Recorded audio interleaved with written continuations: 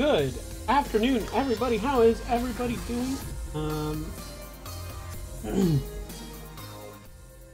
Get that volume turned down just a little bit, enough that we can hear me going on. All right, that looks good. How is everybody doing this afternoon? Had some interesting news. I don't know if I'm going to share it. Because it's not great news, and I don't like to share not great news. Like, I want people to be happy, and that means sharing with them the things that are happy, not the other way around. Okay, so today, I decided to throw a little bit of a wrench in our plans. Instead of flying in Europe, we're going to do a quick jump from KMCI to Dallas Love. So we're going to be heading south today into Texas. And it's going to be an interesting little flight because we've got some overcast. We've got a little bit of weather. We're gusting 24 knots of winds in Dallas. That's going to be interesting. We might wind up with some rain before departure. I'm not sure. But I thought that might be a little more interesting than flying in Europe would be. So let's get started, shall we? All right, let's start with our overheads. We're going to get batteries 1 and 2 going and on. Recorder ground control is set to auto. External power on. Fuel pumps all off. Fuel load. Okay, so now we need to grab our flight summary. We need our flight plan. Fuel is 6205.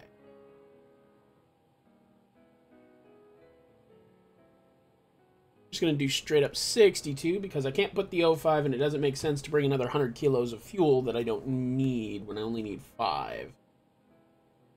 Okay, and let's go ahead and load our passengers. Passengers are going to be 98 today. Bring them forward a little bit. Try and get a little bit better center of gravity. And then we're looking at 2 tons of cargo.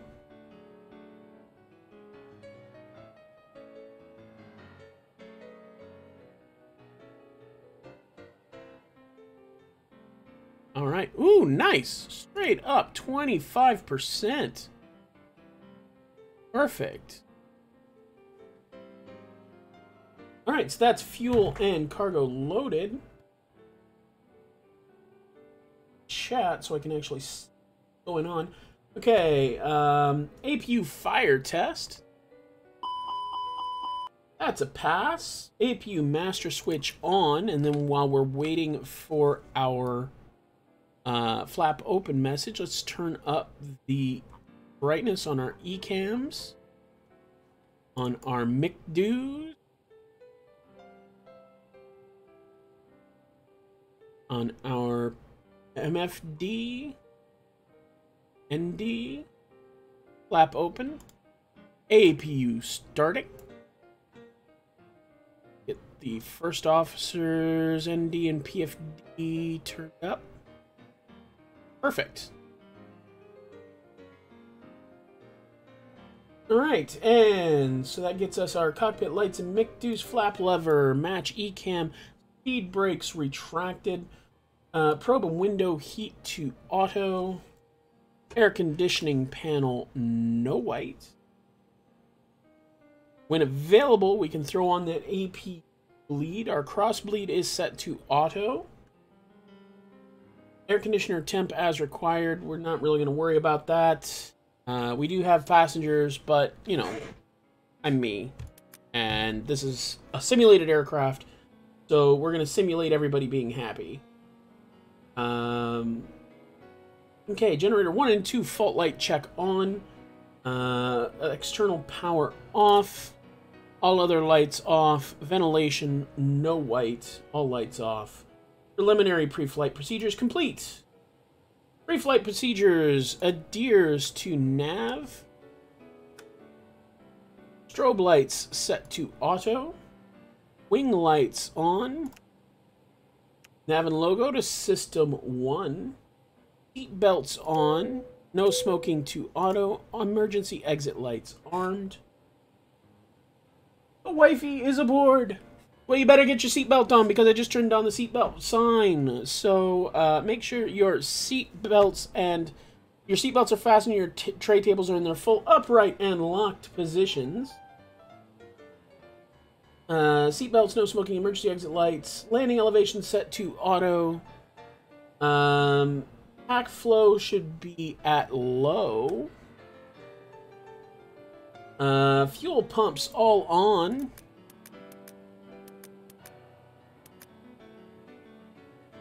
Engine 1 and 2 fire test. Engine 1 pass. Engine 2 pass. And now we get radios 3, 2, and 1 on. BRB real quick. You can't BRB. The seatbelt sign is on. You are not free to move about the cabin. Okay, let's set up our MICDO. So, data, our air cycle is way out of date. That's okay. And so we're going from KMCI to KDAL. Here, flight number SWA55, Southwest Flight 55. This is a real-world flight, however, they normally do this in a Boeing 737. Obviously, I don't feel like flying a 737. I'm flying the A319 because it's my pay-wear aircraft, and it make me happy. Let's take a look at our top of cruise is going to be at 380. Load our winds. All right. Flight plan. For this we use. I was actually taught this by a real life Airbus pilot. They use a procedure called DIFSIPs. You go data initialization flight plan, secondary flight plan initialization performance progress. So that's how you remember the path by which you go through the MICDO and do your setup. We're going to be departing runway 19 right via Racer 7. Make sure, yeah, Racer 7. However, since this thing only has such an old air cycle, unfortunately that means we have to pick Racer 5. It's probably going to be the same. And we're going to Doza.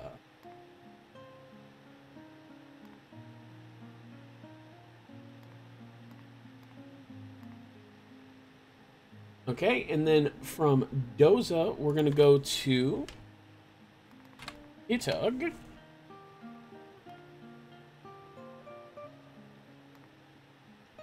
And then we're going to do destination arrival. We're going to be coming in on RNAV 13 whiskey. 13 right whiskey.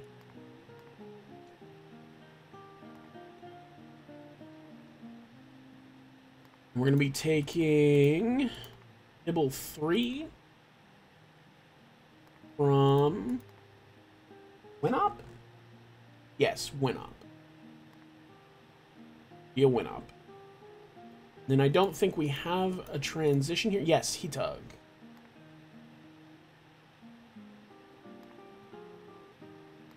Insert. I don't remember Cuban. Hold on.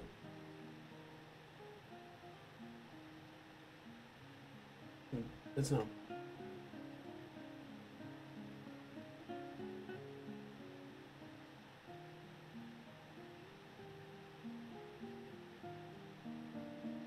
Here's my rival. Oh yeah, Cuban. Okay.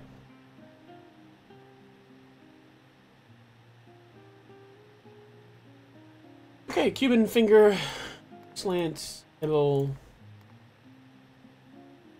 It says manual. We're not going to go manual. We're going to go straight to Winop.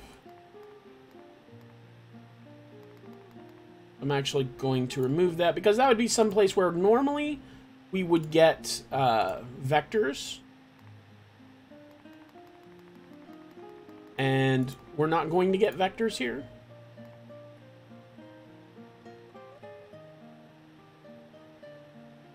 I'm gonna look at the flight plan. Zoom in.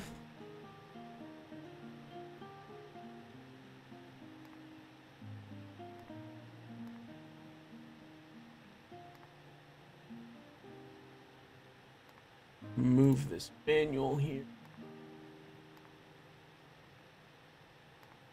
Move the...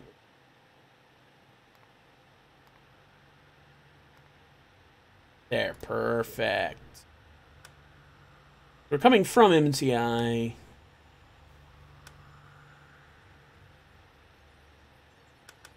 Perfect. Okay.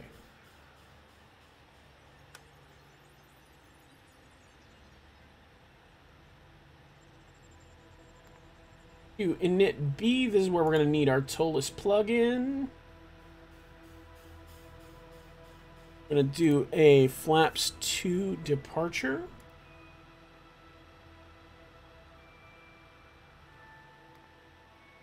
Our zero fuel weight is going to be 52.6 tons at 25.0%.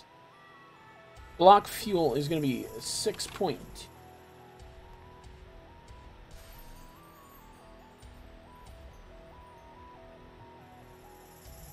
Perfect. So we're going to need that plug-in, all right? Alright, we're going to take a flaps 2 departure.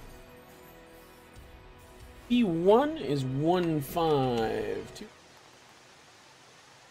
V rotate is 152. V2 is 154.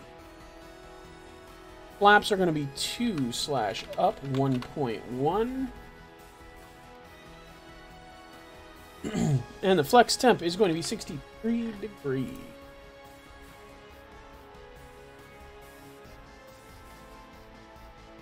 Progress will be to KDAL. Alright, perfect. That is our MICDO set up. That's our pre-flight procedures completed. Push back and start procedures. We need to get our do an H here. We need to get our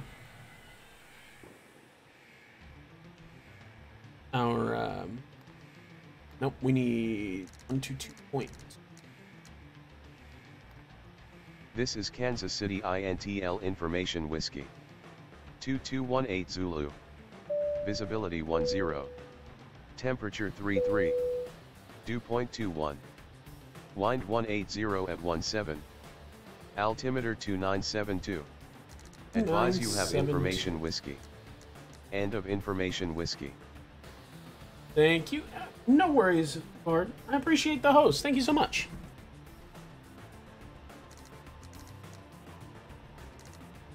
Nine, 7, 2. That is some low air pressure. Okay.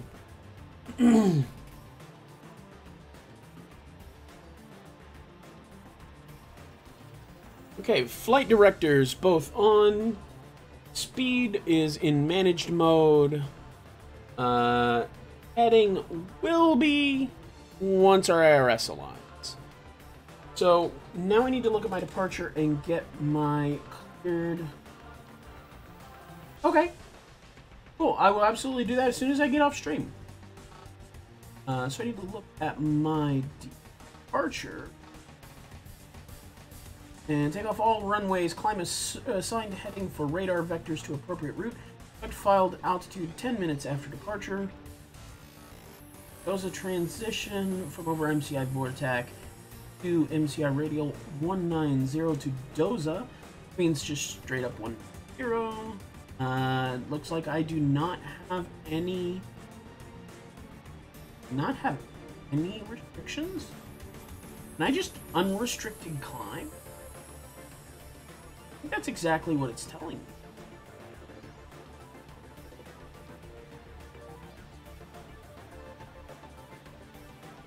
Hold on.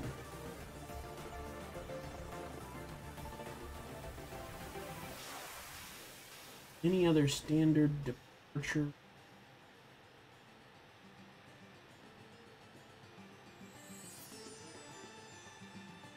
Nope. Looks like I have absolutely no restrictions, so I can go straight up to 380. Yeah, 380. Total unrestricted climb. That is fantastic. Oh, street tacos. Okay. All right, we need to wait here at the gate for catering to get here. Yeah, I think that's the best part of working from home. You get to have that sort of thing for dinner without having to stop. All right. So we have our altimeter set. Heading is dashed. Cleared altitude is set. Anti-skid nose wheel steering is on. Switching panel is all normal.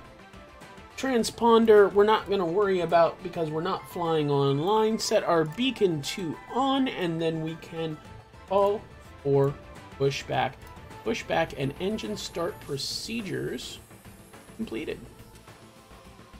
Alright, so this time we need to go other way.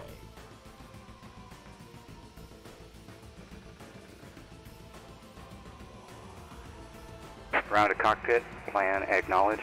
Call me through the menu when you are ready. Ground to Start cockpit, that pushback. ToW is driving up. Now, if I remember correctly, I should actually now have I think 6.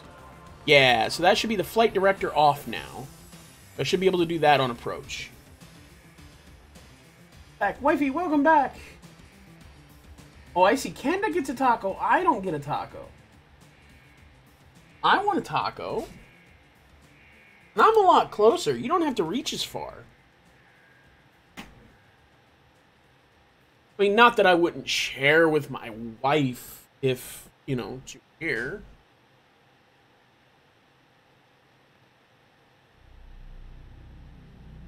Okay, so we shouldn't do that quite as much anymore. Switch to this. I can't come get some. I don't have a car. Okay, all doors and hatches are closed. Ready to connect. Ish, I told you. Alright, so they are ready to connect, which they will do quite on their own. They don't need any help from me. Not yet.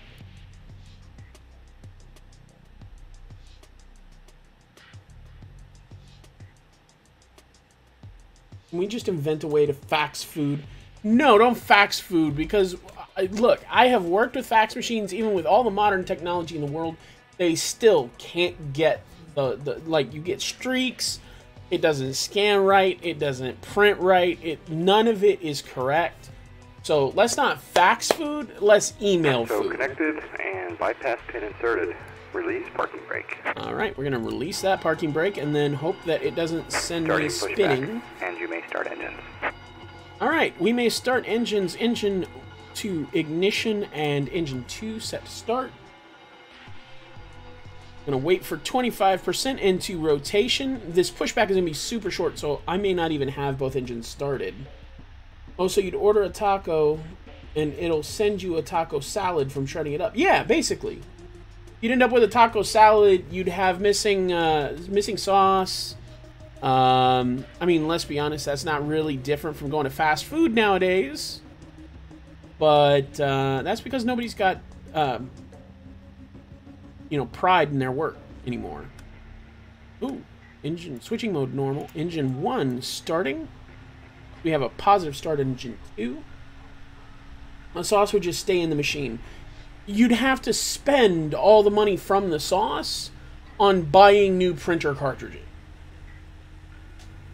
So you get no sauce. Actually, you'd get sauce and no meal because you'd have to pay for the print cartridges.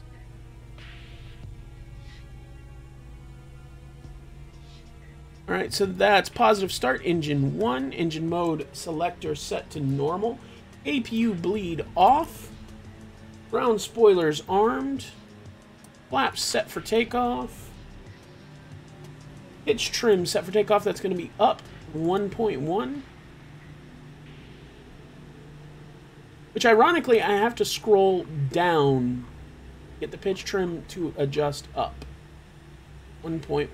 Operation complete. Set parking brake. Parking brake set, sir. Disconnecting tow. Stand by. Pitch trim set. Engine wing and anti-ice as required, which it shouldn't be. APU master set off. HP sauce jet printer. The meat would be a paste. They've tested that, and it actually is a paste. Like, it's weird. They actually have 3D printed food.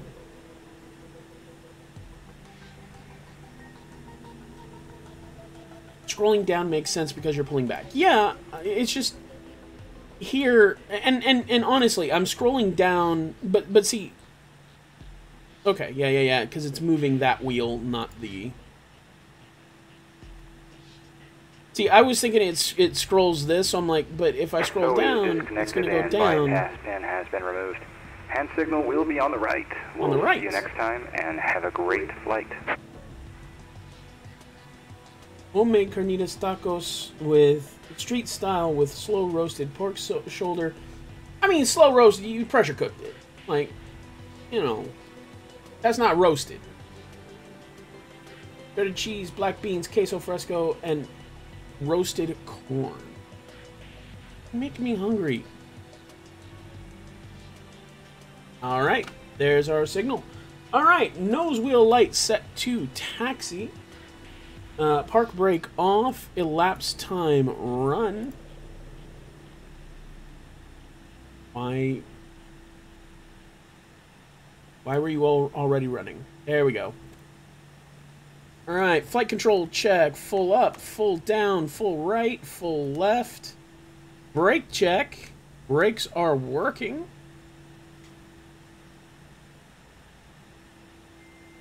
Alright, now.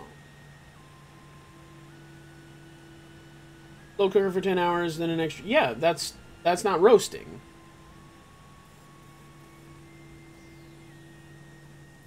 Like, you seem to have a fundamental misunderstanding of what the word roast means. Flight controls are checked. FMA should be nav and climb. Auto brake set to max.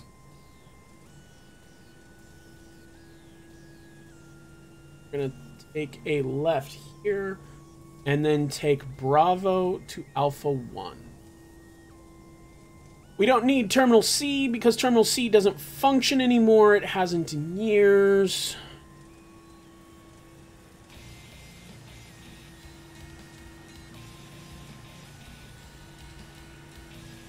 There's Bravo. We're veering off the taxiway.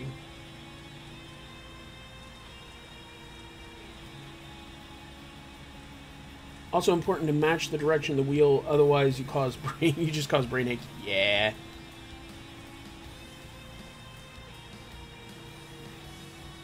I've also reset my brake to the brake that I have on my trigger. I've reset that to regular brakes instead of to hard brake. And to say slow cooked. Well, it was slow cooked and then pressure cooked. So it was both. But primarily, yeah, slow cooked. Just roasted is a very different thing. You need convection heat for that, and you don't get that in a slow cooker.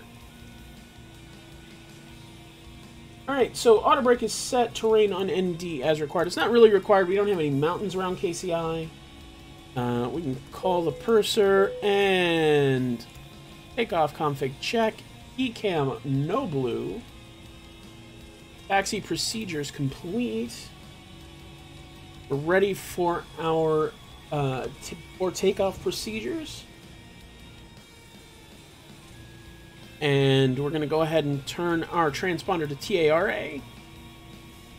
We are close enough. Brake temperature will be fine.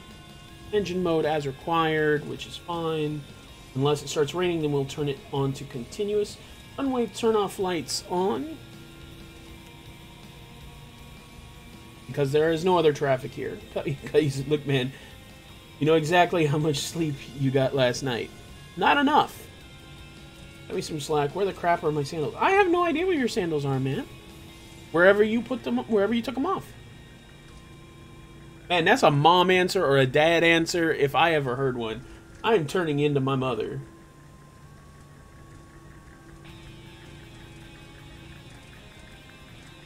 Go ahead and take an external circle view.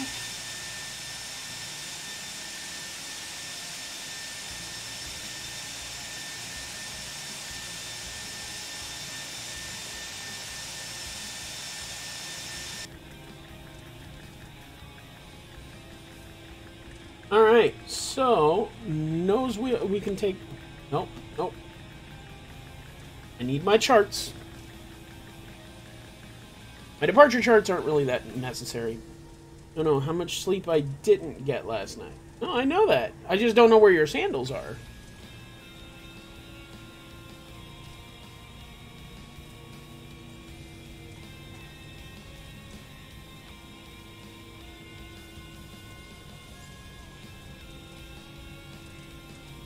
We're at 24 knots ground speed. We're fine.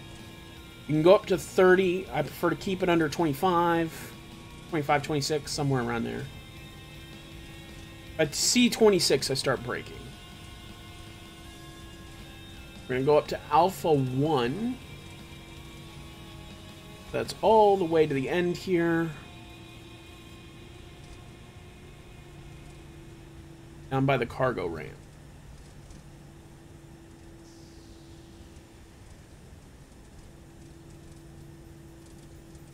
We're at 25 knots. We better watch out. Might have to brake. I mean, I'm going to have to brake soon anyway.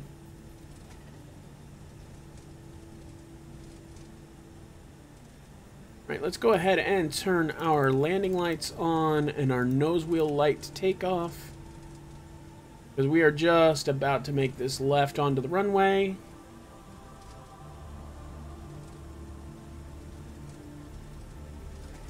Go ahead and slow down just a touch.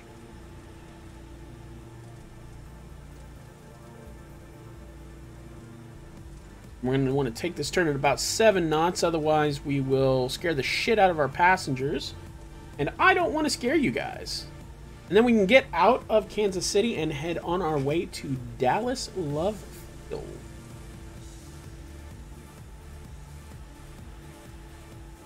Slow down.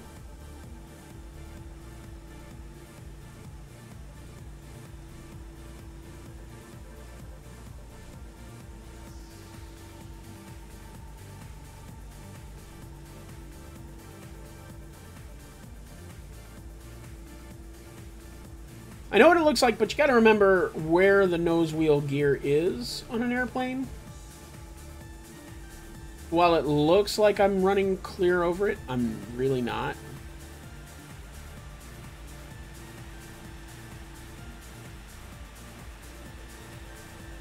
Alright, before takeoff checklist is completed, we're going to do a rolling takeoff, so let's go ahead and hit our chronos as we turn onto the runway.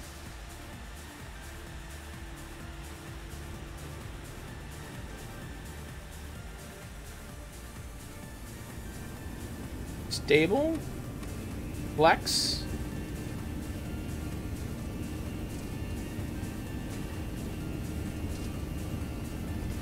Airspeed is alive.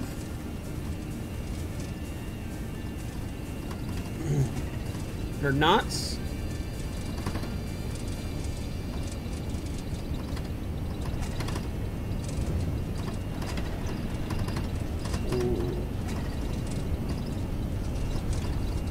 B1, rotate. Positive rate, gear up.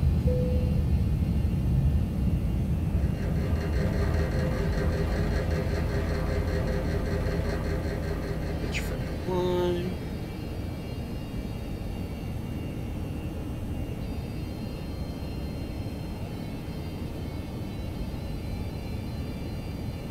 All right, we are over 2,000 feet. Let's go ahead and turn on autopilot. We're going to retract our spoilers.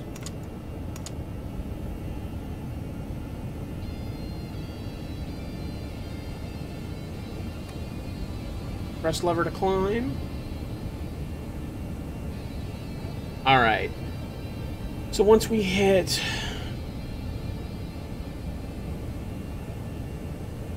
All right, let's get to... What is our VFE for 230 knots? We find to retract.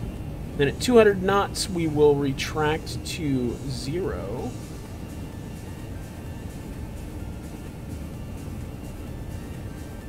Turn on our weather radar.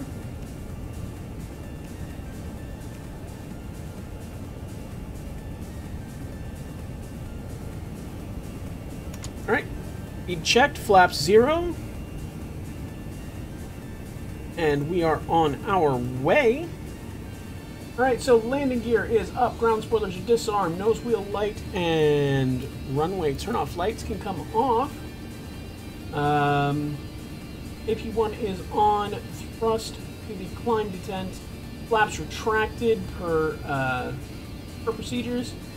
Engine mode is at normal. Engine anti-ice is not on because we don't need it. Landing lights can be retracted at 10,000 feet. We are at 6,000 roughly.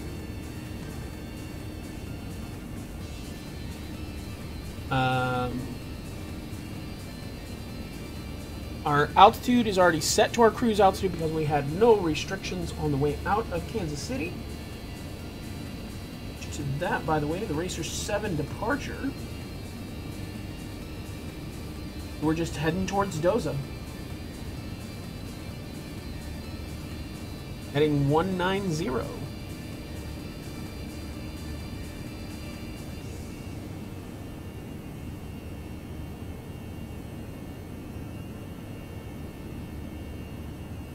All right. That gives me everything I need for departure, so I can close that and now I just need my arrival and approach plate. And then I'll need you.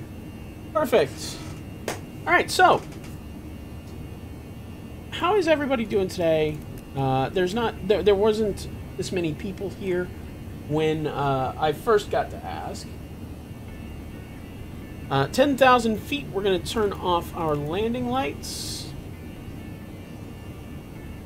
And now that we're through 10,000 feet, I can actually ask questions like that. We can talk about things that are not aviation related because the United States and indeed most of the world has a law regarding sterile cockpits, which would sound like we need to clean and disinfect everything. However, in reality, that's a relatively new concept since COVID. What sterile cockpit means is we talk about nothing that is not aviation related until we reach 10,000 feet, because that is where the majority of our accidents occur. That's where most people get injured. So,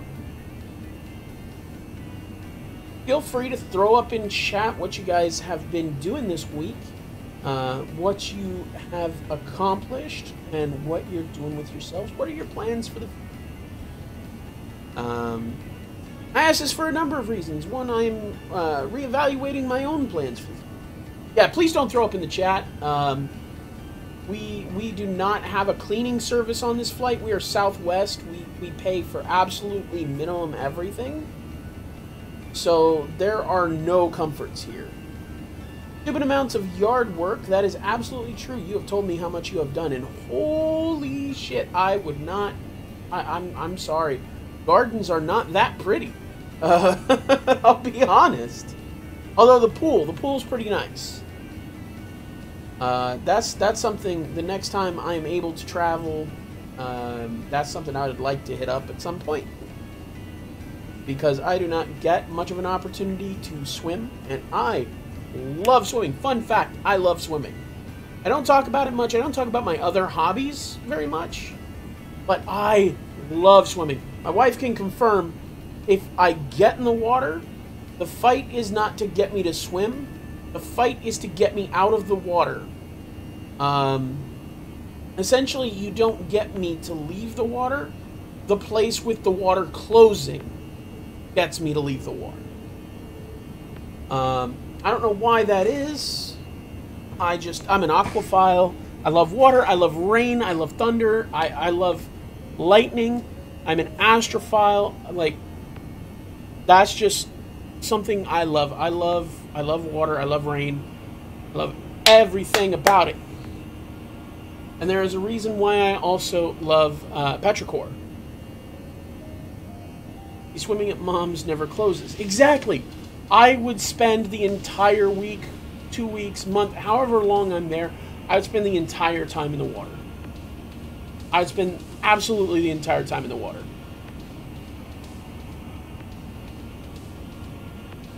Not even a question.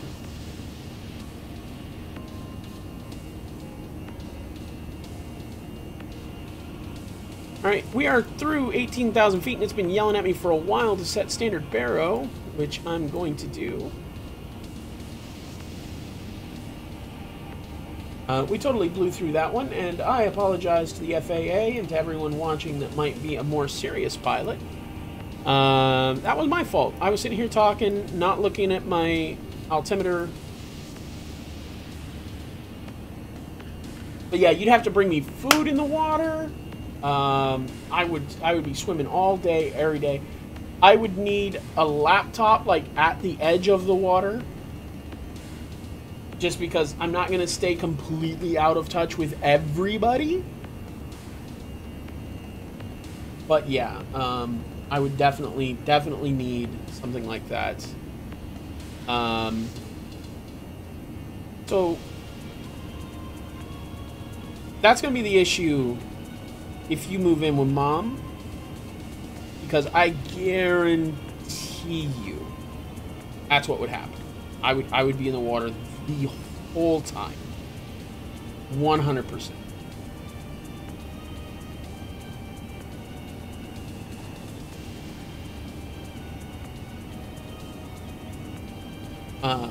But yeah, I also read. I don't talk about it much, but I do love stories and things like that. Not an if, it's a when. Yeah, when I have to leave, that's when I'll get out of the water. Not if I get out of the water. I will have to get out of the water at some point, but, you know, when is really the operative question. And no, I know what you meant. It's not if I get to come up north, it's when. The issue with that comes with the same as always, the money, the time, especially if I'm looking at a change in employment. If I'm doing that, that means that ultimately at some point I am going to have to, you know, oh, it's not if I move in with Mom, it's when. Okay, there you go. Yeah, that's, I did not even catch myself saying that. But yeah, when, and it's a good thing, honestly. Like you said, rent's going up, but food's going down. So can't argue with that. There are benefits to moving in with your mother. There's always benefits to moving in with your mother.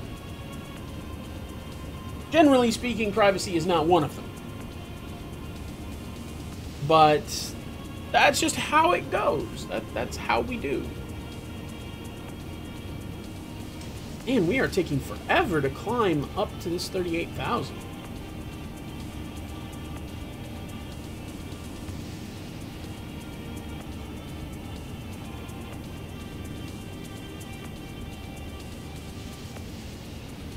If you want to take a real quick external view, let's do a flyby. I really need to work on my ortho.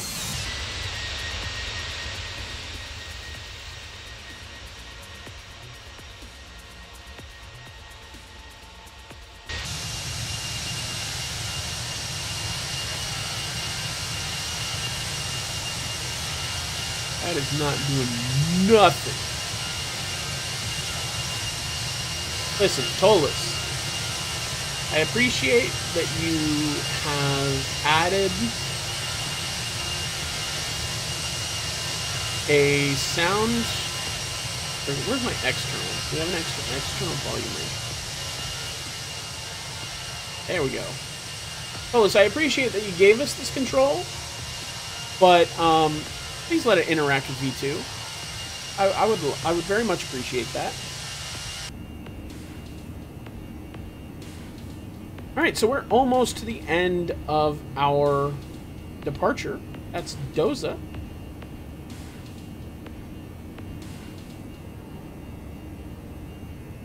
So let's start looking at our arrival. We're going to come from Hittug, which is going to be the next thing after Doza. We don't really have any altitude restrictions.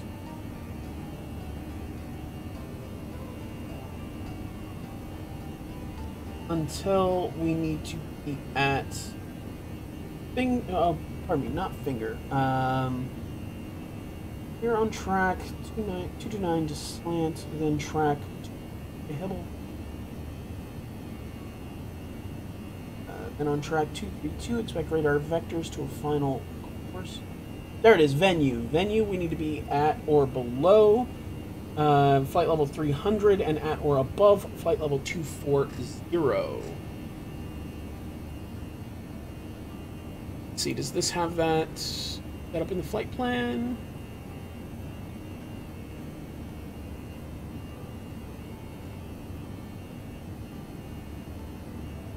Or what was it? Venue? Yeah, venue. Okay, so venue or 0. Perfect.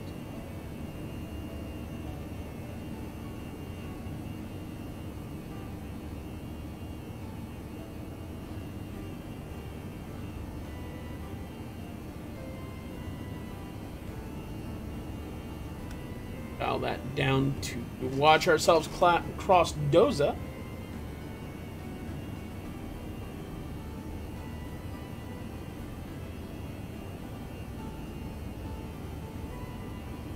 And now we're heading towards Hittug. 136 nautical miles. We need to be on our 160. Now there's our top of ascent.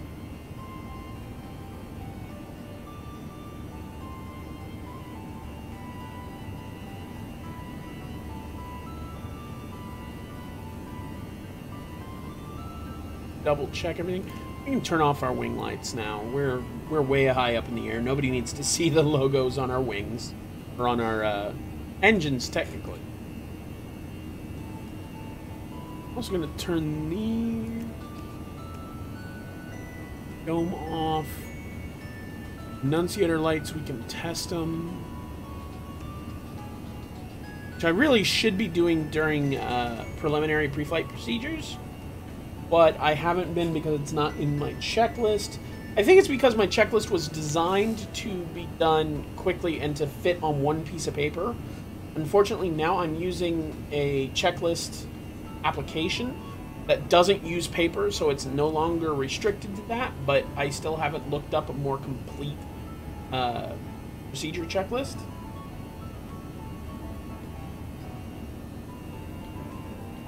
Yes, don't forget, in the United States, you can get bits for free by watching ads. Click the little diamond bits button in chat. It'll be down in the lower right-hand corner. It's actually in your chat bar. And then click on get bits and then watch ads. You'll get between like 5, 15. I've seen as high as like 50 bits for a single ad.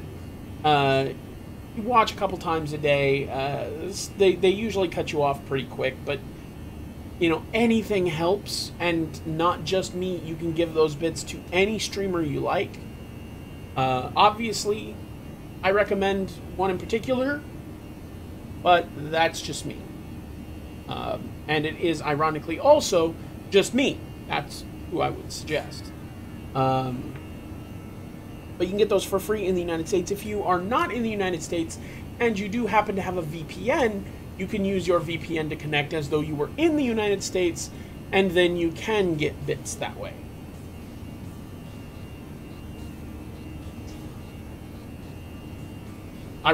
Interestingly enough, you can also use that trick for like Netflix or Hulu or any other service.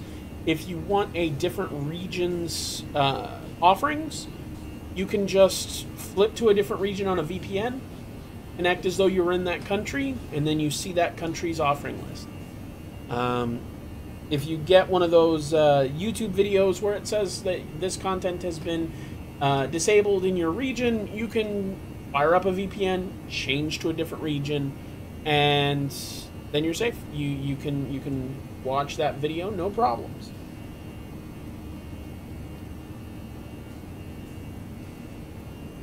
I'm not sure exactly how that is legal, but they are obviously actually pushing these on ads, pushing this as a feature on ads, and I'm not sure how that's legal, but it must be if they're advertising it, you know, like, obviously they're not going to do that if they have been, if there's a legal problem with it.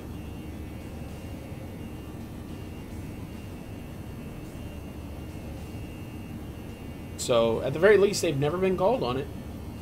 So, I feel pretty safe being able to tell you, hey, if you guys want to do this, you can do this. You know, it's something that works for YouTube, it works for Netflix, works for Hulu, and it works for getting free bits on Twitch TV, and you can donate them to me, your favorite streamer.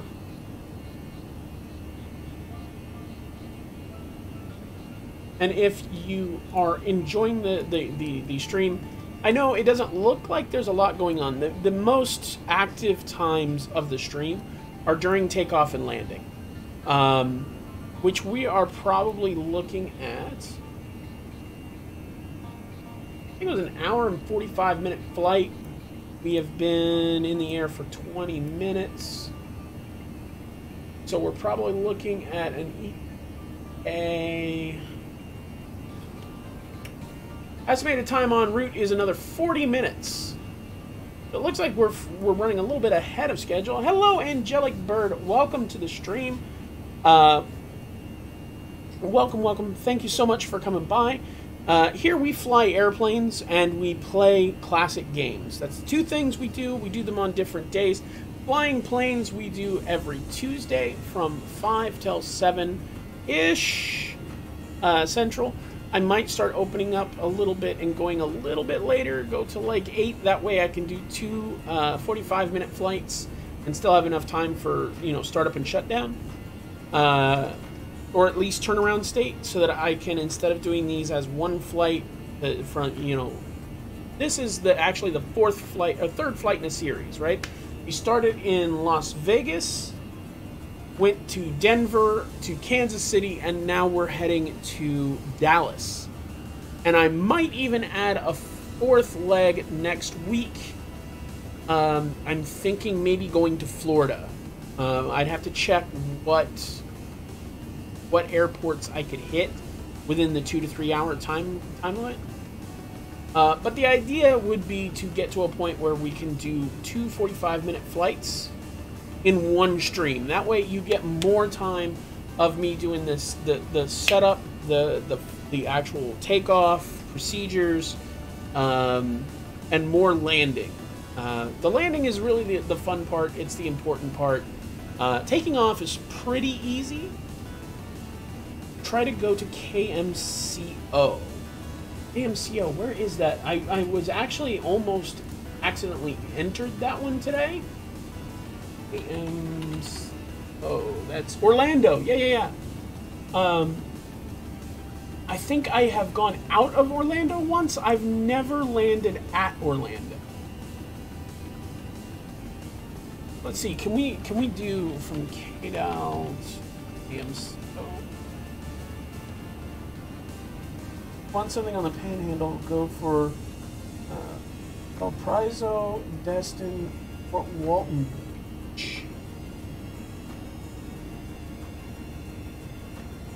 Actually, Orlando works really well if I'm gonna do the. Thank you so much for that follow. Yeah, smaller place. Right now, I've been flying the A319, so it can handle some smaller airports. But if I'm gonna shoot for 3 hours, then Dallas Love Field to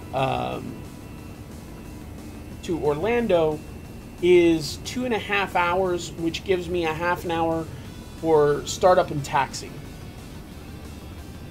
which works out really well for me. That's about what it takes, is a half an hour for startup, taxi, and then taxi back in. So if I am looking at adding another hour, that would make a perfect flight for it. And I don't think that we're going to get significantly far enough away from a... I don't think we're going to get in Florida far enough away from Orlando and closer to Dallas for me to get a 2-hour flight. From DFW. Well, I'm not in DFW. I'm in KDAL. So a much smaller airport. Let me look on here. I think we're a little bit north of DFW.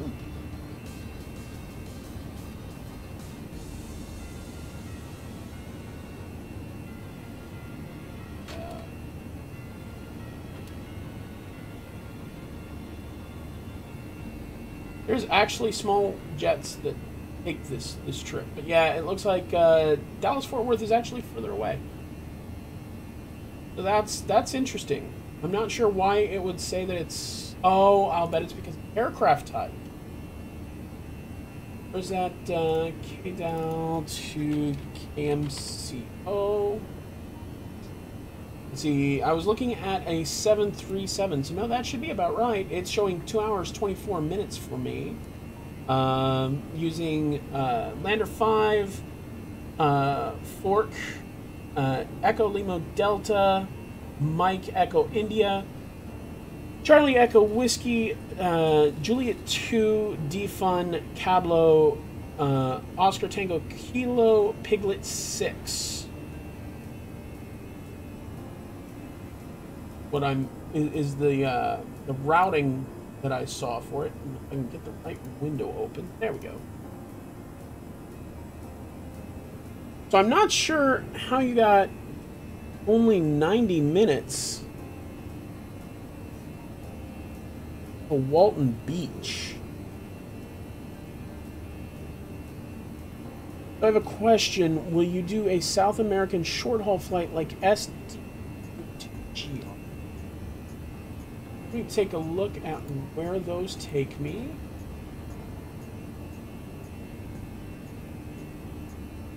On the wrong thing. Alright. So you said from SD to GR.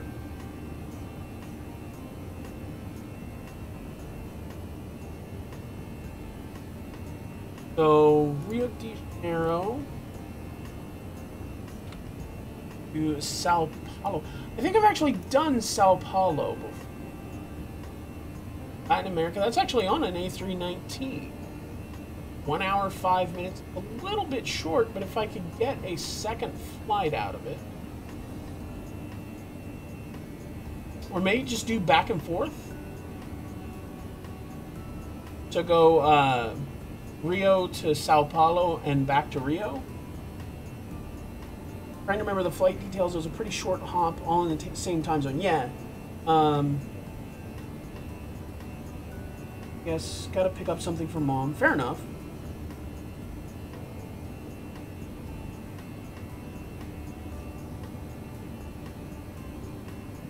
It looks like it'd be a fun fight, and flying near Rio would be beautiful if I can get some good scenery for it.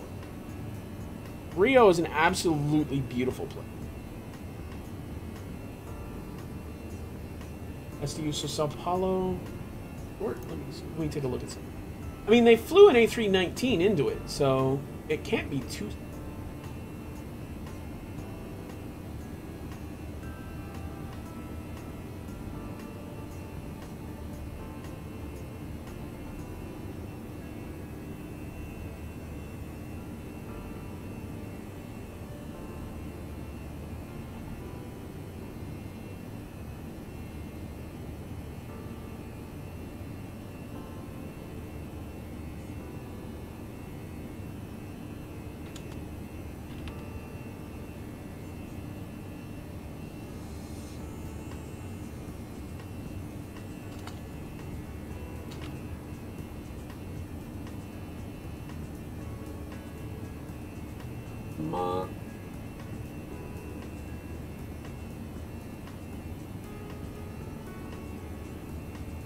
Okay, that is Rio. Okay, so let me take a look. Runway 4331.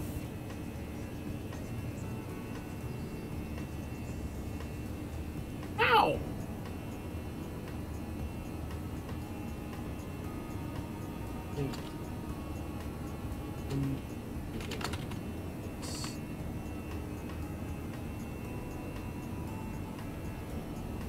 I do not see... Okay, landing distance is 4758. And neither one of them can support that. How did they land one here?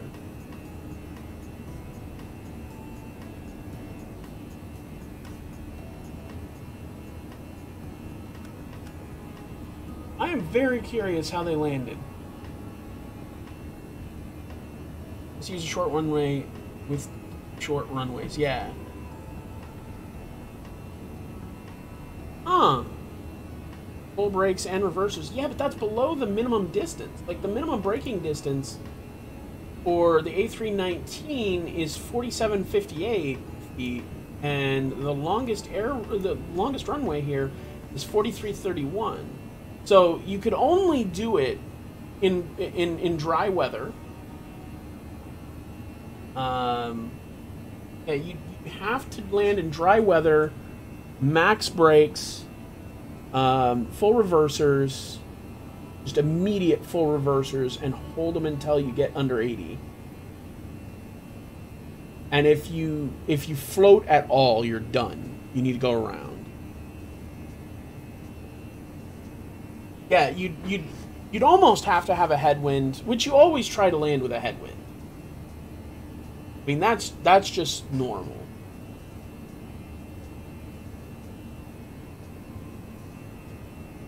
Thank you. So you'd want a headwind. I don't know that you can count on too high of a headwind. You definitely want to already be at your minimum, almost at your stall speed when your gear touches down, which again is normal, but you're going to want to actually come down hard so that you absorb more of the energy through vertical movement than horizontal.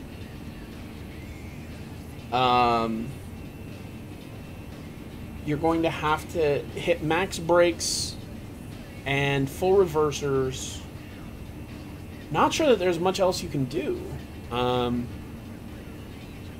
Yeah, that's got to be a procedure. I don't know how exactly you do that. I'd love to try it, so I'm probably going to set that flight up sometime this week and try it out, because that seems like a really fun landing.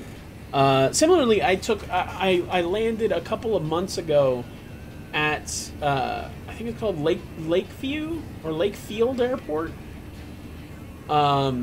which had a smaller runway. I didn't check. I could definitely take off SDU. I'd kind of like to go and do a lap, right? Go from SDU to GR to SDU. Oh, and take off GRU to gig. Okay, hold up.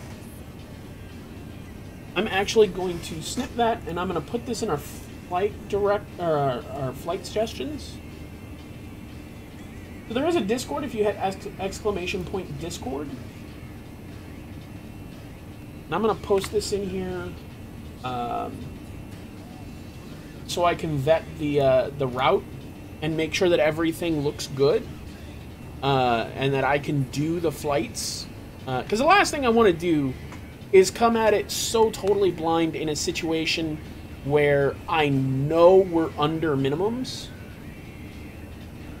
But yeah, if you have cool ideas for flights like that, I would be so appreciative if you could throw that in our Discord under the flight suggestions channel. All right, we're about to join our approach, or our standard arrival. But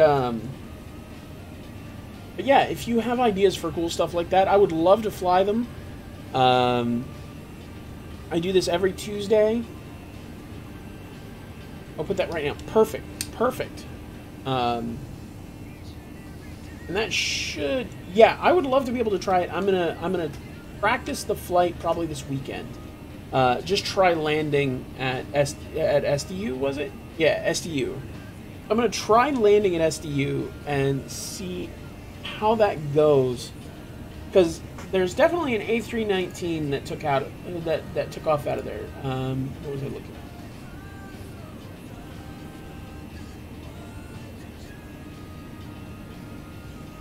Oh, come on. Back to FlightAware. SDU. To BRD. Apollo. And I definitely see an A319 took off, a Latin America 319 took off from Rio, landed in Sao Paulo. So that should be flyable. Or no, it took off from Rio, but that means it had to arrive in Rio somehow.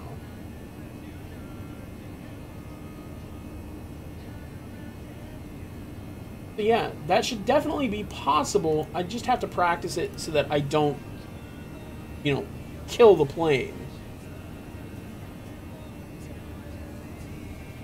Yeah, what I can do is fly Rio, Sao Paulo, Rio, and then if I can't land, I can divert to, I don't know where Dig is, but,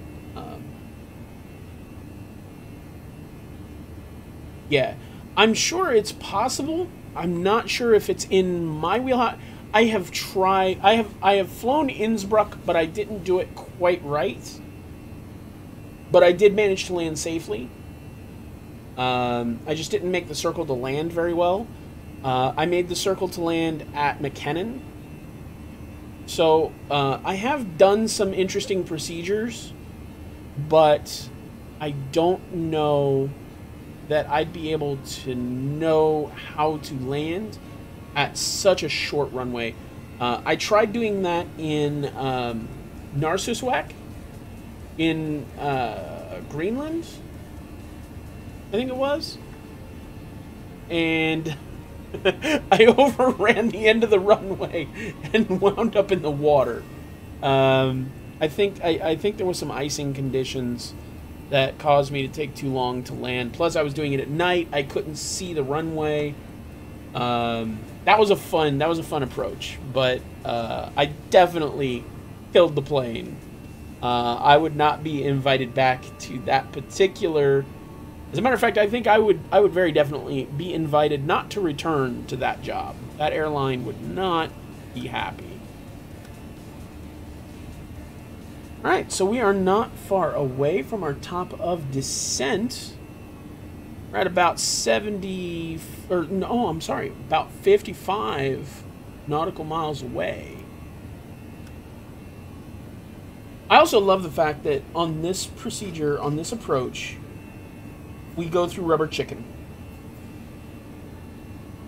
We go through Rubber Chicken.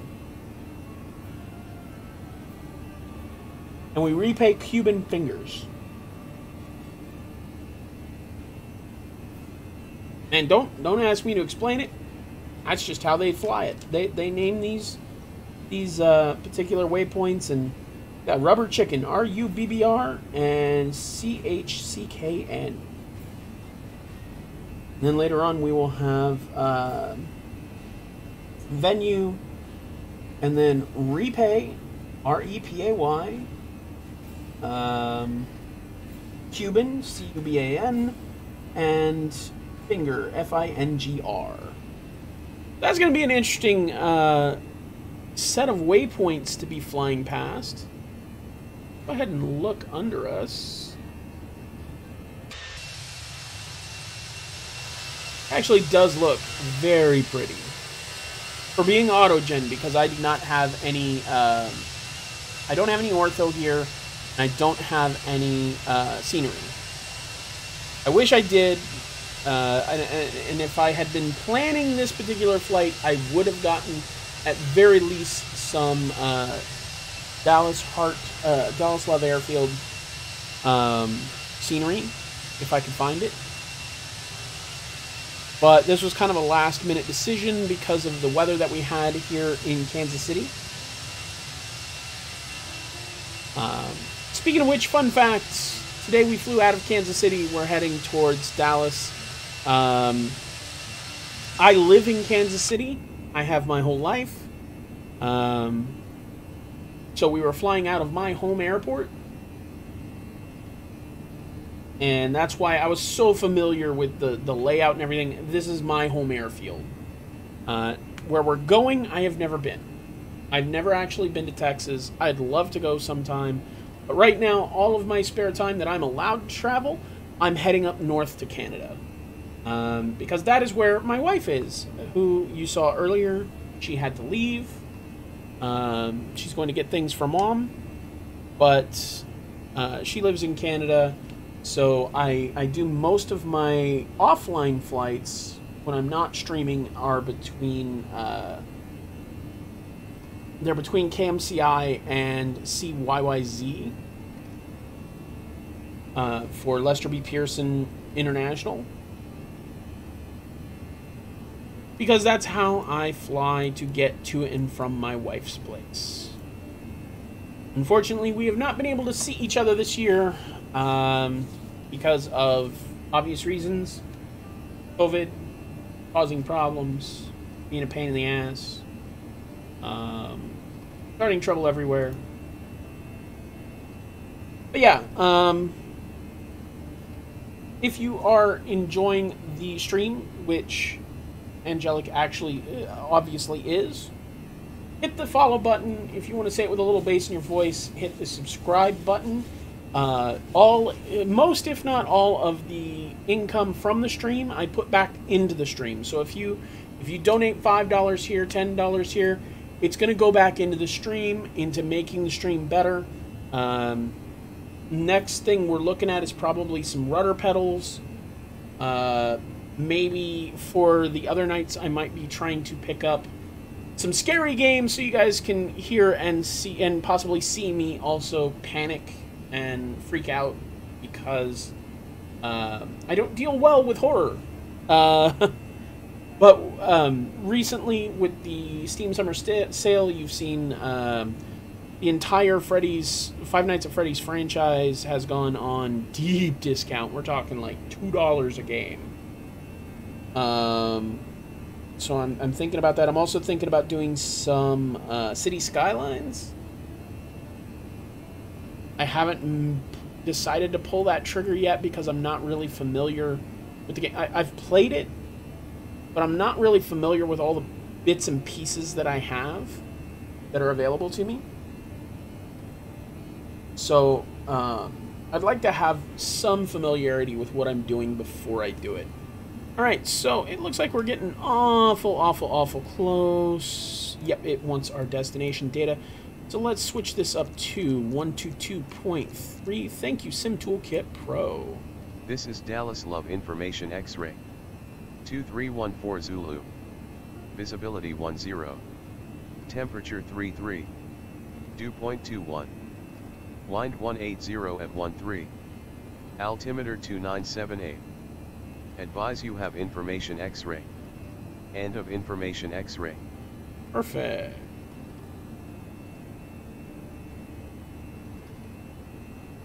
This is Dallas Love Information X-Ray.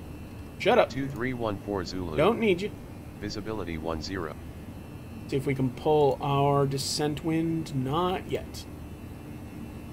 Okay, so let's descend to 240. That ready to be plugged in. Then at about 10 miles till, I'll go ahead and hit that button.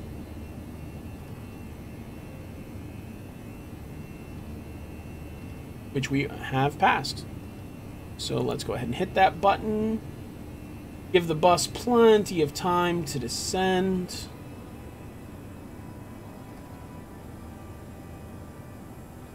We're on descent now into... where are we? We are at rubber. We are before rubber, I should say, by about 30 miles.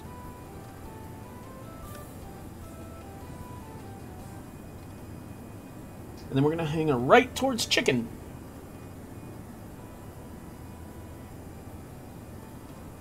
I'm actually really excited about this. I think this is a little bit of a circle to land. I don't have a long final, I think.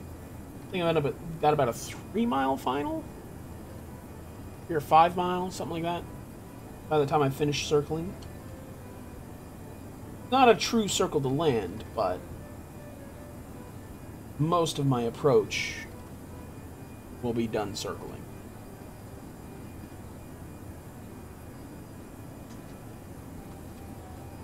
Then once we cross venue, we need to be at 9,000 for finger.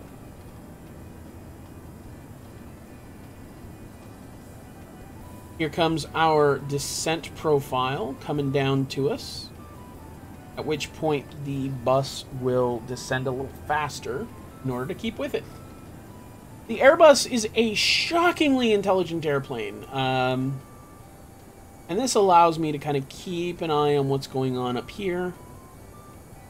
I haven't been doing a lot of things that I should do. So normally, during cruise, you'd be checking on the ECAM here.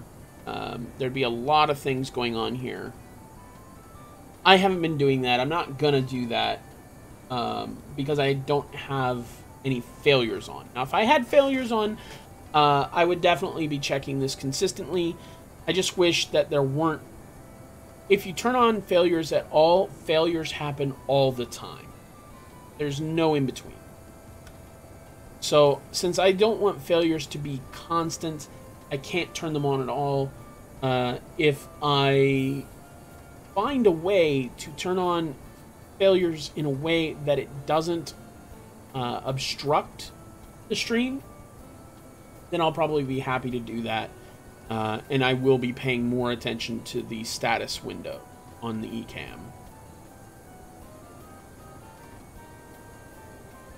Alright, so we are still a little under our descent profile. And it looks like we're descending a little fast. That's fine. Our vertical deviation. 30 feet? Yeah, no worries.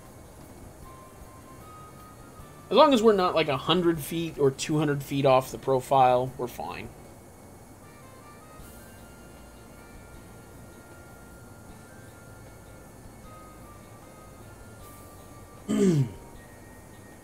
Also, fun news, Thrustmaster recently released the TCA side stick Airbus edition.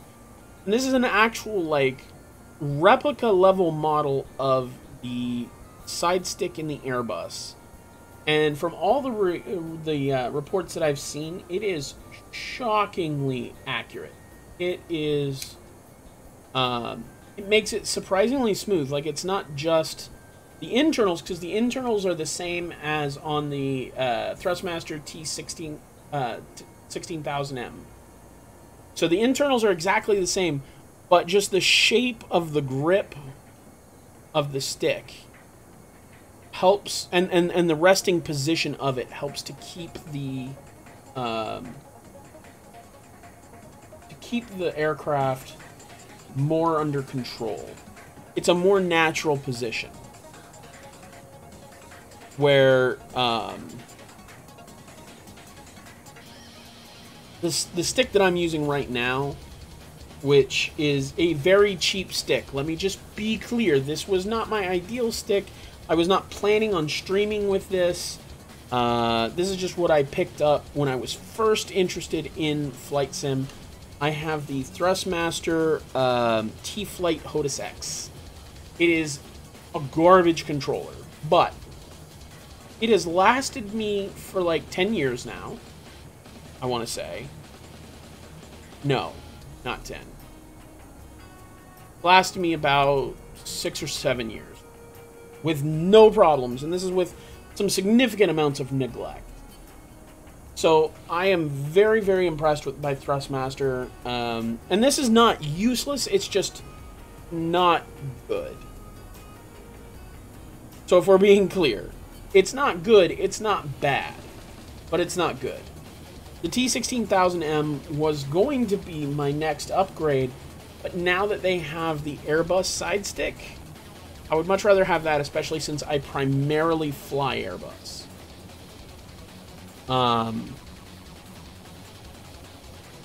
So I'd like to buy that, and also the throttle quadrant. And then eventually they're adding another add-on to that slips around the outside of the throttle quadrant. Also, the side stick that they sell has detachable side pieces so that you can switch which side does what. So you can fly it either in a first officer or a captain configuration, which was something I did not expect. I expected them to kind of pick a side and stick with it, but they didn't. They decided to go full out. It detaches the autopilot disconnect button and the hat switch. No, not the hat switch. I can't remember what it's got on the right side in first officer configuration, but those detach and you can switch them. They've got so there's 4 connectors, one that goes on either side, and you can even put both black or both red connectors on, so you can basically make it look however you want. If you're looking here, this piece here disconnects and can be connected over here so that it would look like that stick. Now they also have an additional button over here. I'm not sure what it's for. It's not modeled here in this aircraft.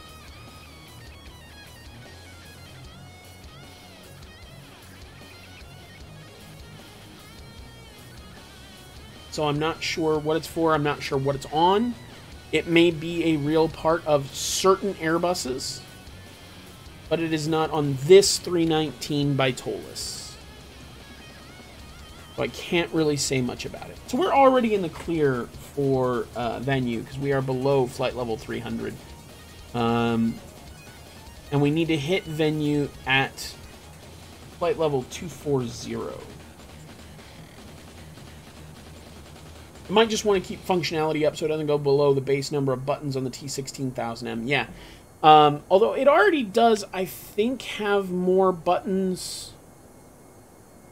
I think. I'm not certain. Another cool feature of it, though, is it does have the Z-axis blocker, so that if you have pedals, which right now I do not have pedals, and I regret not having pedals, it would be much easier to be able to control the aircraft on descent if I had rudder pedals. Because right now I have to deflect the Z-axis of my my flight stick, which makes me tend to fly off my glide path. I wind up rolling instead, and that's really not good, especially for crosswind landing. That's why I'm kind of expecting a little bit of a rough landing here in DFW, or in DAL, in Dallas Love Field.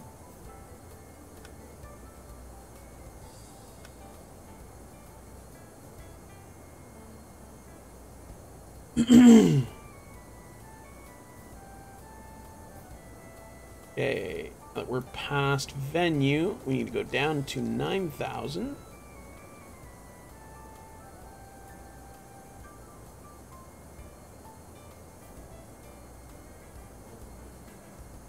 And we're past the restriction.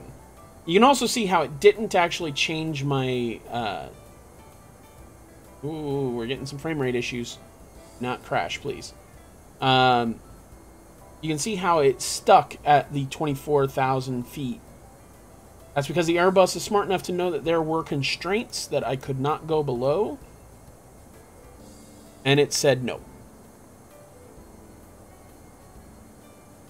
I was sitting there, hey, it'd be really cool if you went down to 9,000 feet. And it was like, no, there's a constraint here. So I'm going to stick here until we pass the constraint. Thank you, Airbus. Alright, so landing elevation is set to auto. McDo arrivals, performance approach, all good. Wind, being a pain in the ass. Nothing I can do about it. FC altitude, set and push. Speed brake half as required. We don't need it. Altitude set QNH at flight level 180. So we're going to have our...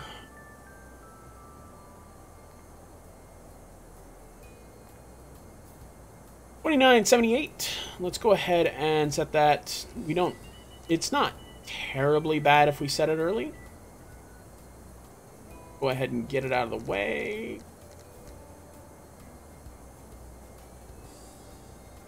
That's going to be... Pascal. 909. Perfect. Alright, so... Altimeter is set. Landing lights can come on at 10,000 feet and not 1 minute before. That one will hurt us if we turn on the lights early. ND data to constraints, which I've already done.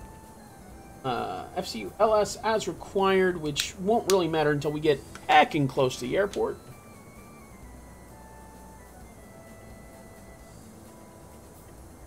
Okay, so we are at... We're almost to repay.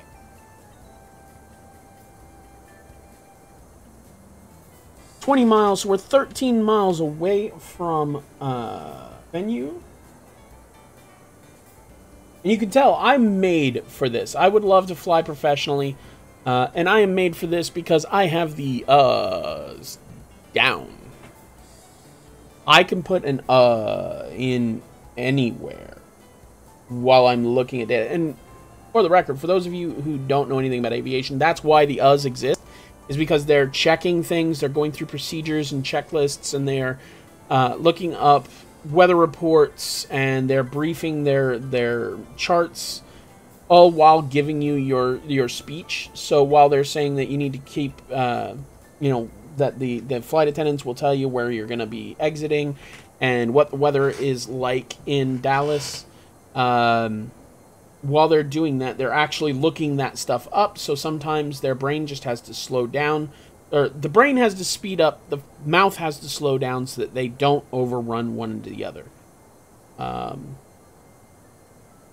So, like, if I was going to be giving proper briefings right now, I don't know exactly what we would be winding up saying, but I could jump on AirNav to look up data. We're going to be going to KDAL. So I'd be saying, we'll be landing in 20 minutes at Dallas Love Field. The weather in... Oh, wait, it's going to be on the... Sorry. The weather is going to be 33 degrees with a dew point of 21. Looks like there's going to be a little bit of scattered clouds. Wind is going to be 13 knots, gusting 26. So you're looking at some pretty gusty winds. And then it looks like here soon you're going to have a little bit stronger wind coming. And I think it's a chance of rain. I haven't learned all the METAR symbols yet. I'm doing pretty good. But you've got great visibility, just some cloud cover. It's nice and hot. But it is cloudy, so you'll probably not have any problems with too much sun.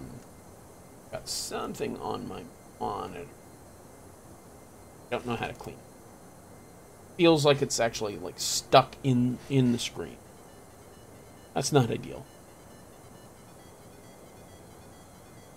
Alright, so this is where things start getting quicker. We're going to need to make 9,000 by finger.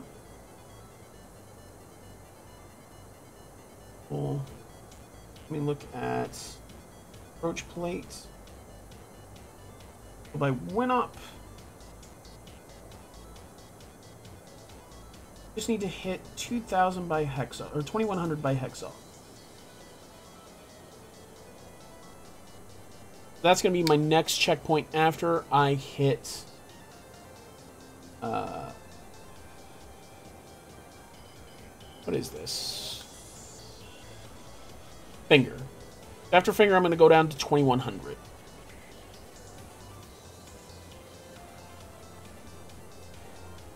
Right? I don't have 2,300.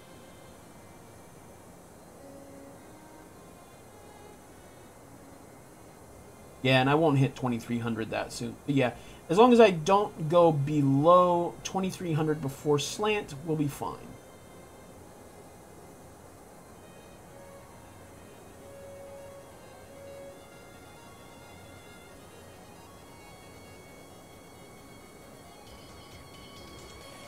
Which we definitely won't.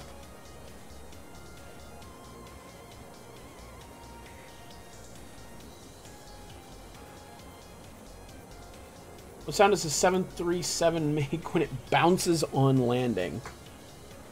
I'd imagine there's a lot of shake and rattle. It depends on if they decide to do a go-around, because if they do, you'll probably hear a nice roar. If it was an Airbus, you'd hear a whine.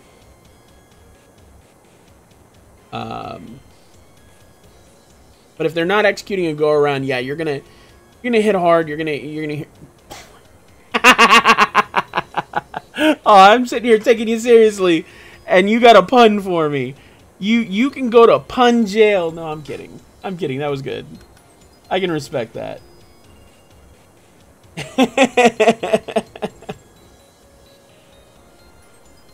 And see, the funny thing is, you wouldn't know this, but I actually have a fairly good sense of humor. But when people start talking about things where they're curious about actual aviation stuff, I go full nerd on it and forget that they can get thee to a punnery.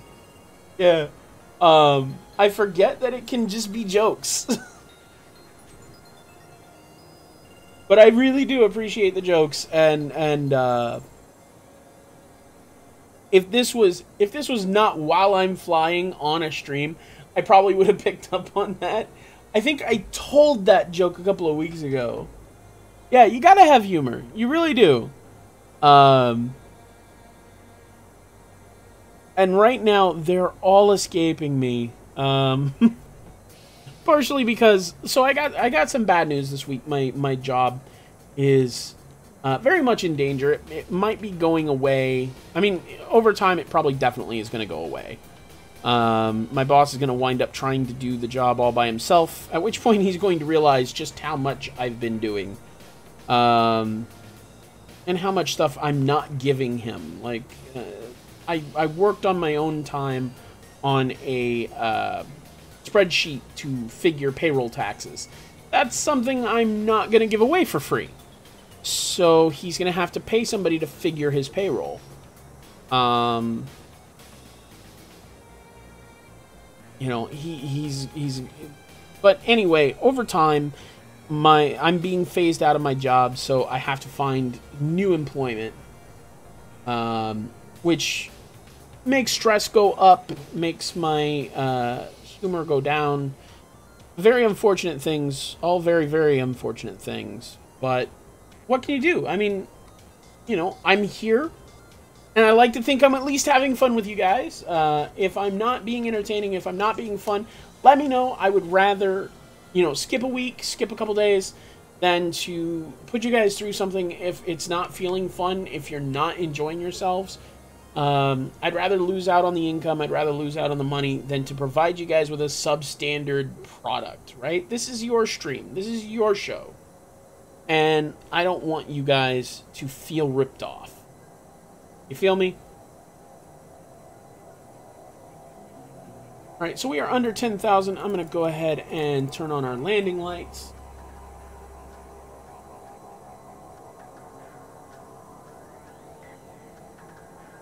Once we get past finger, I'll be able to go down to 2100.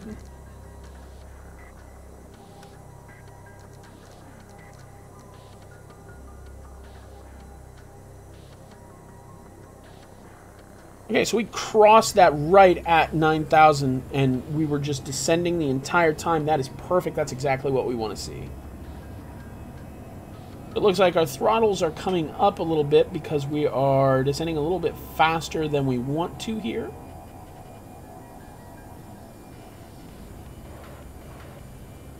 And it looks like it's holding our altitude. I'm not sure why. It's giving us a minimum of 3,000. I'm not sure why.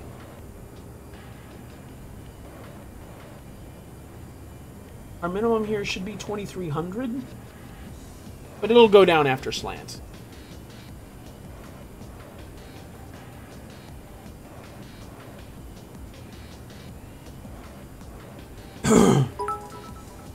Hey, thank you so much for those 5 bits, Angelic Bird. I know it doesn't seem like much, but every bit adds up. You'd be surprised. In the first couple of months that I was streaming with affiliate, I actually made more money off of bits than I did off of subs and donations combined. So even just little 5 bits here and there, it absolutely adds up. Do not underestimate it. Thank you so much for throwing those bits at my face. Because, and I just want to reiterate, I hope you didn't buy them, not because I don't want you to buy things, but because they overcharge really badly for. Hey, it absolutely helps. I have seen streams, and this is why I pointed out so much. I have seen streams where people are like, oh, it's just 5 bits, what you can afford. No, look. Any money that somebody puts forward towards this stream, towards this dumb shit that I do, like, that's just crazy. Yeah, watching an ad. Good. Because they charge, like, I want to say it's like $1.70 for 100 bits. I mean, obviously, they discount it the more you buy at a time, but the price that they charge for bits is ridiculous. And I wouldn't want to feel like they were ripping you off like that. I definitely don't want that. Because I care about you guys. I don't want you to... okay, we have to intercept went up at 3,000. And then we can go down to Hexov at 2,100. That's why it's giving me the 3,000. But yeah, I don't want Twitch ripping you guys off. I would rather make less money than have Twitch rip you guys off. So yeah, watching ads is a perfect way to get bits. Other than that, like I would. There's also a research group that rewards in bits, the Twitch RPG. So feel free to sign up for that, and then if they ever get people that want research done on Twitch, they do reward in bits, usually to the tune of $200 to $600. So, I mean, it's $2 to $6 for a 15-minute questionnaire. So you're going to want to go to, I think it's rpg.twitch.com or twitch.tv. Hold on, let me check. Yeah, it's going to be rpg.twitch.tv. And it looks like they are definitely still doing it. Let me throw that here. You can sign up there. They don't give anything to do very often, but they do it. I've gotten probably 10, 20 bucks worth of bits out of them, which means that my favorite streamers have gotten $10 to $20 worth of bits from it, which I think is definitely a good thing. I don't think that it's necessarily enough. I think that they are still kind of shortchanging people, but I mean, it's 15 minutes of your time. You get 10 bucks worth of bits. which you have to give to a streamer. You can't give it to yourself. So, you know, I think it's worth doing, but I think that they're undervaluing it a little bit. But I do understand why.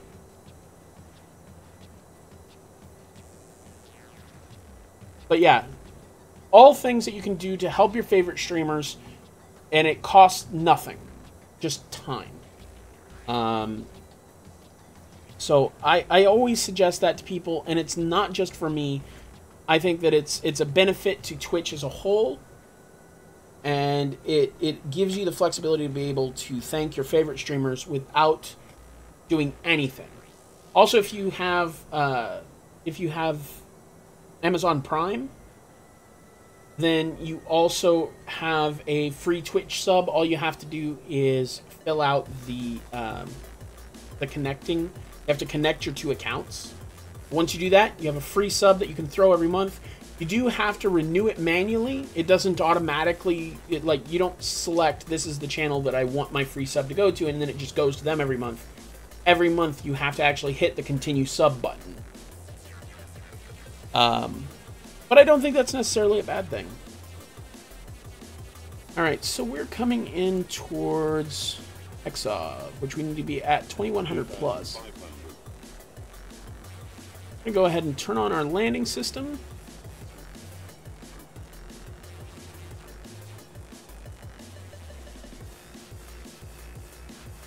We are under glide slope. Why are we so far under glide slope? Airplane, what are you doing? Alright, under speed check, let's do flaps 1.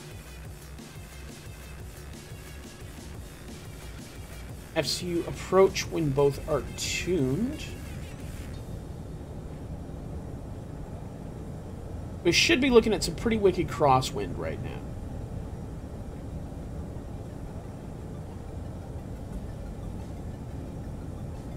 Get under 200, then I'll put out flaps 2. Looks like we are under 200. Flaps 2.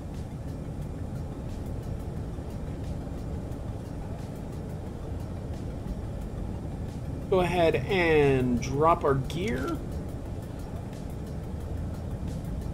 Just to help us slow down a little bit.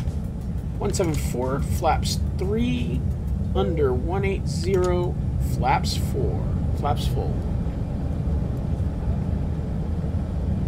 And then the airplane will continue to decelerate.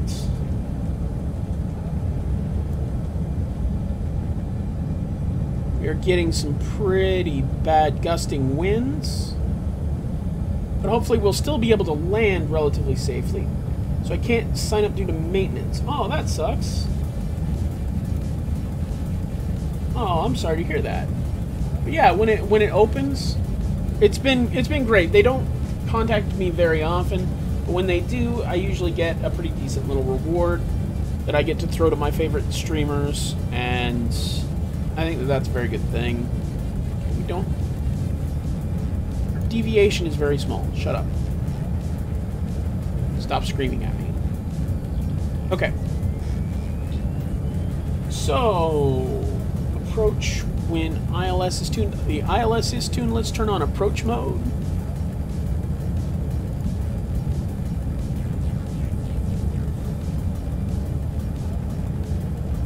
Okay, we are too high.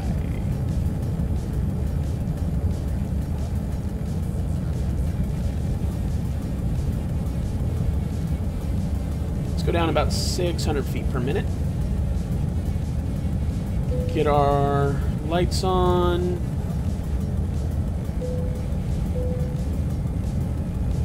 Spoilers need to be armed. Thank you, ECAM.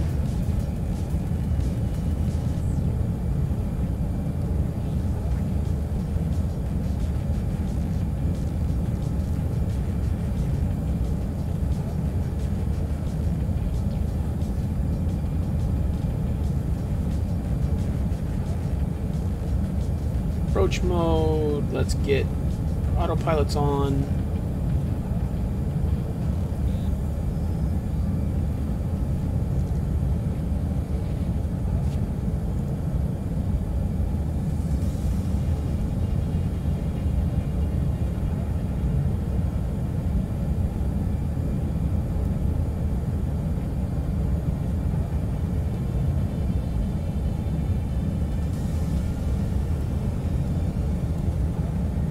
And as soon as this lines up and we're below the glide path,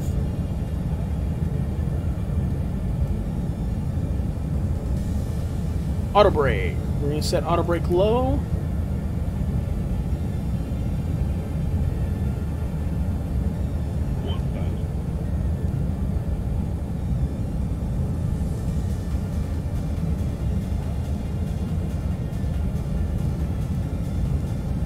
Let's get down, plane.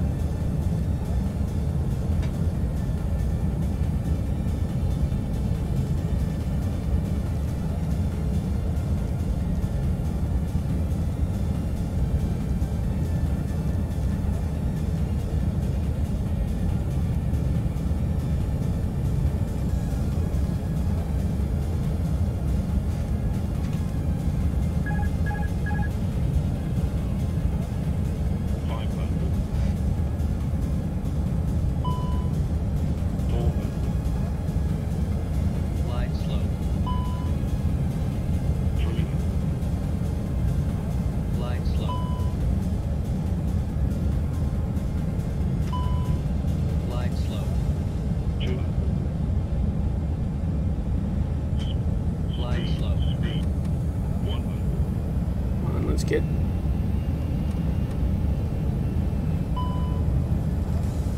Okay, we're gonna climb. We're gonna do a go around. Glide slow.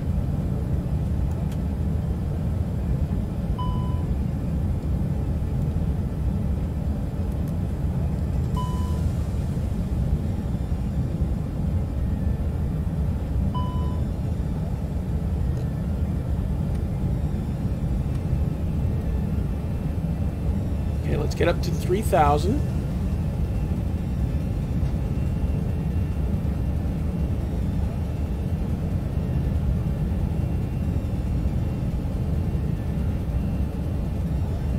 Alright. So we're going to go up to 3,000, then we're going to turn around and go back to Nokime.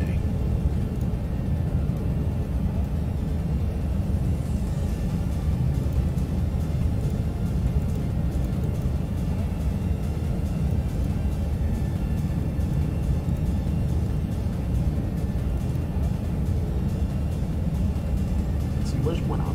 Let's direct back to Winop.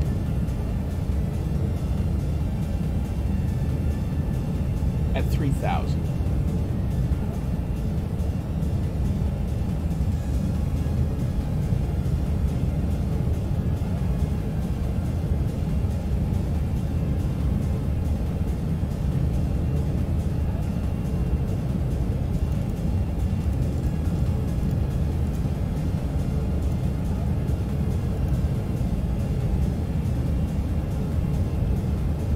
So we're gonna go Winop, Hexov, Lach. So let's gear up.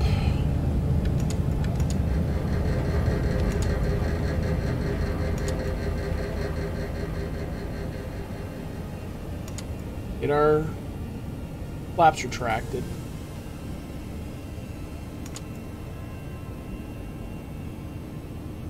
Turn off our landing system.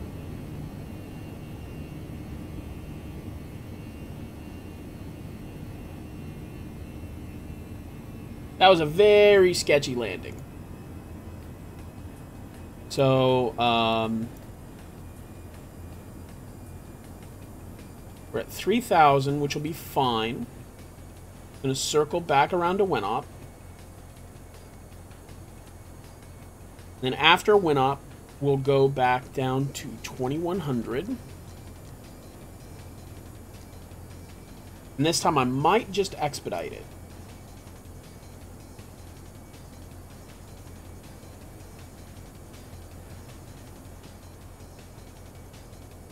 We also need to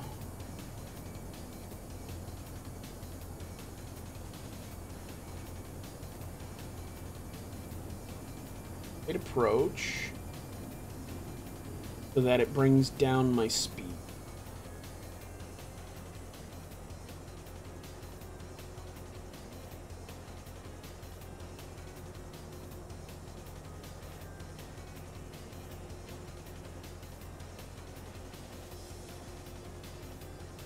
Alright, I apologize for being a little quiet. I am below 10,000 feet. So I'm trying to at least somewhat pay attention to the rules.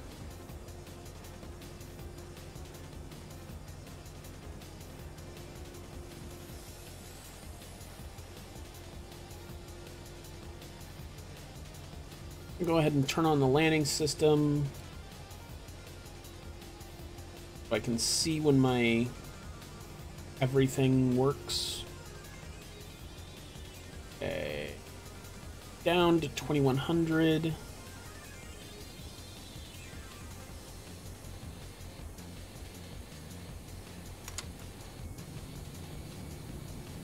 Start throwing out some spoilers.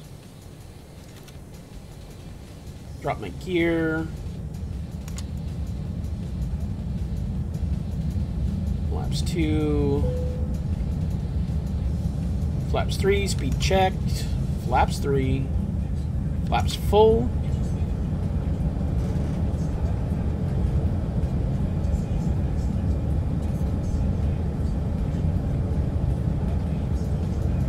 Okay, so we need to expedite this.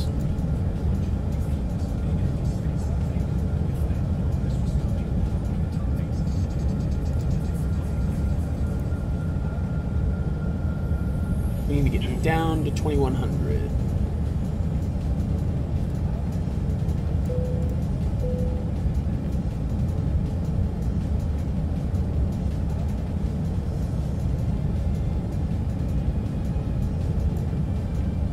Let's keep going down.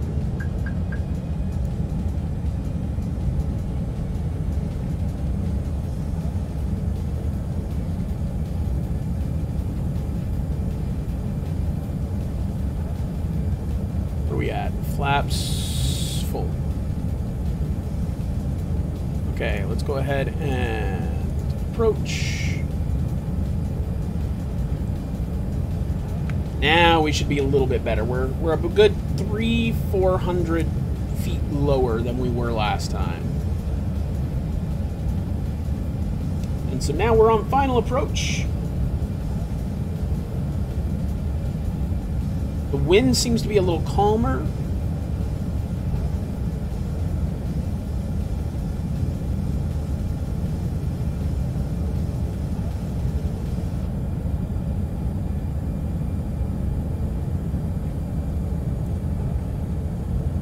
We have a little quartering right crosswind.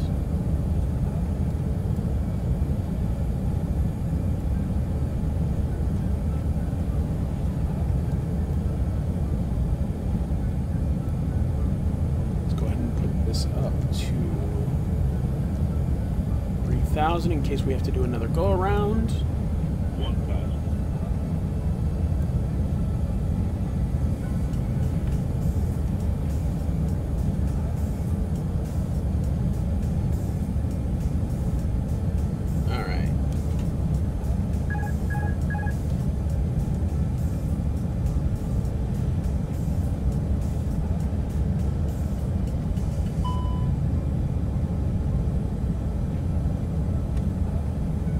Glide slow.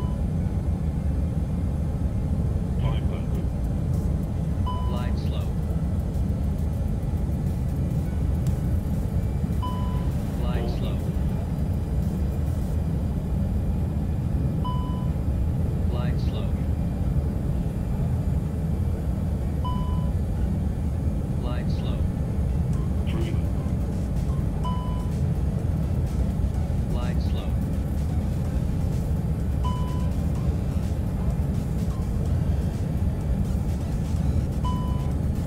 Glide slow. Glide slow. 100. 50. 40. 30. 20. Retard. Come on. 10. Ooh, way too early.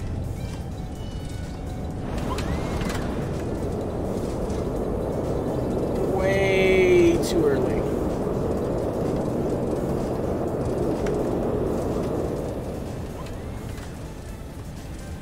braking.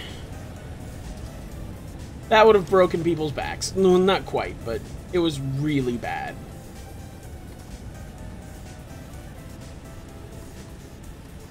Kick him in the balls!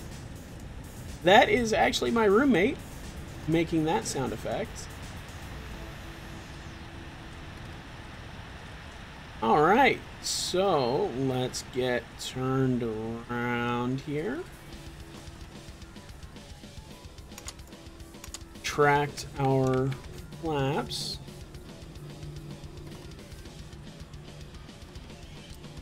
Disarm our speed brakes. Landing lights off.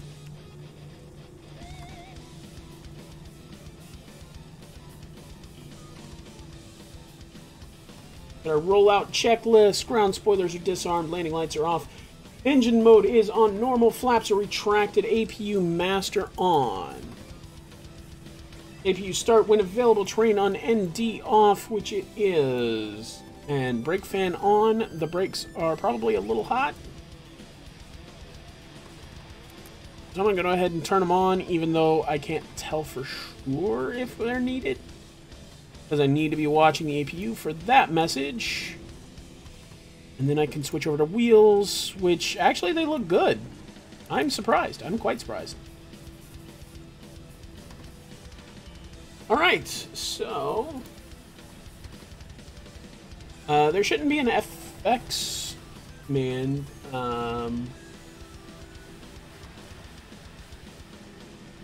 At least not that I recall.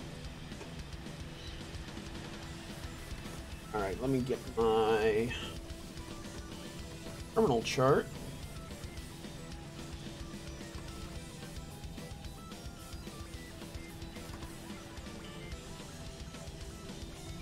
I do just have a section of my rotator up there that has effects on it. But there's not a command to, like, list them. I probably should make that.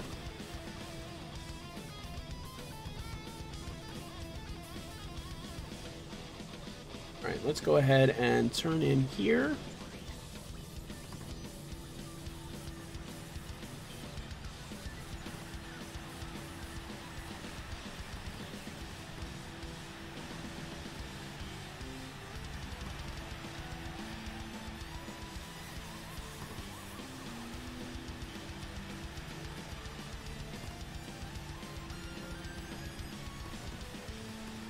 I don't think I have auto gate here. Just gonna have to kind of guess.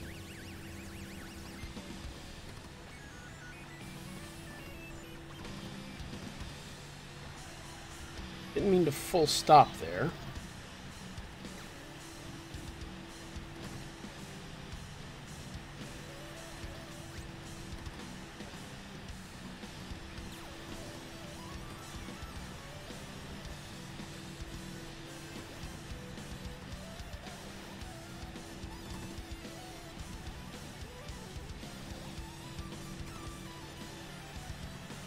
Okay, let's check that. I'm pretty sure we're close.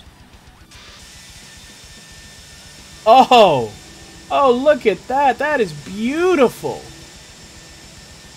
That is right on the marks. The jetway is right in front of my door, although it's at the wrong elevation because fuck me. However, that puts us here. Park brake pressure should be green. Everything looks good. Anti-ice is off. APU bleed set on. Engine 1 and 2 master off. Runway turn off lights off. Which I already had off. I'm not sure why. Runway turn off lights off. Wing lights off. Nav and logo off. Beacon off. Seatbelts off, elapsed time stop.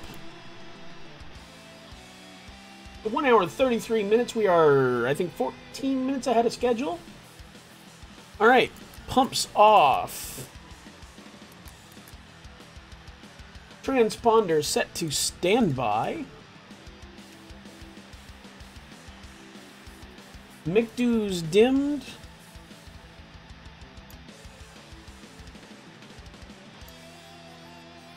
Brake fan off. That's parking checklist complete. Securing the aircraft. Park brake check on. ADIRS set to off.